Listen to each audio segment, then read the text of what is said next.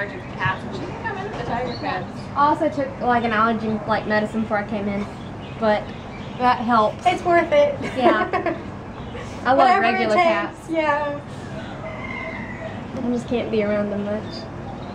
Hey.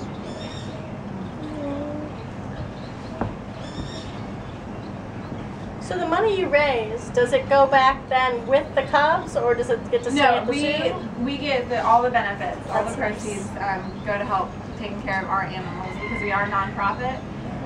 So Dr. Marcon, he's been in the business for years, and he's raised so many of these. It's just like, take them. You know, I don't want them. Take them. So we get all the proceeds from doing this, and we hand raise them for him. And so we both get a good end of the deal. Yeah. This is like